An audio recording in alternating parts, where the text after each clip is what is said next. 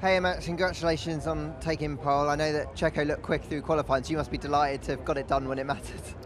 Yeah, I mean, my qualifying was a bit up and down. Q1 was good. Then in Q2, with a new tyre set, I just had no rear grip, which was very weird. And then I put another tyre set on, and everything was fine again.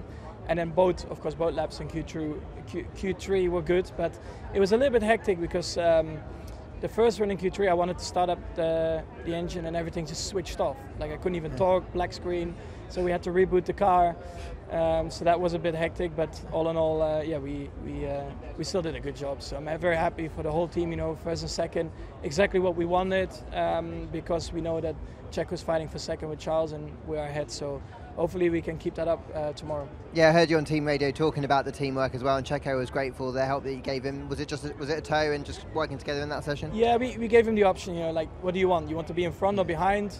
He chose to be behind. So the plan was, of course, two times in Q3, but unfortunately my car just switched off. So the first one I couldn't do it, but then luckily the second one is the one normally which counts. And there we made it work.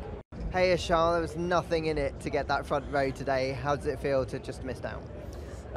Well, it feels a bit disappointing. Only 200s, I think. But yeah, I'm happy with the lap. I don't think there was much more into it. Didn't have anybody in front, which maybe cost me a little bit in Q3. But to be honest, it was my choice because I just wanted to clean out lap. But it's like this. I mean, P3 is a really good position to start in tomorrow. And hopefully we'll have an opportunity to pass Checo very early on. Like you said, you're right in the mix. I know Deg's been quite high here and it's looking unpredictable for tomorrow, and that's an area that maybe you've struggled. How are you feeling about the race generally tomorrow? I think we did a step forward this morning, but we didn't have any reference this morning, so we don't know how much better it is compared to Friday. So I'm not sure.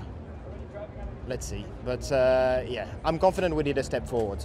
How much, we'll have to wait and see, and it's going to be a very close battle with Checo, I'm sure. And if there's an opportunity, I will go for it.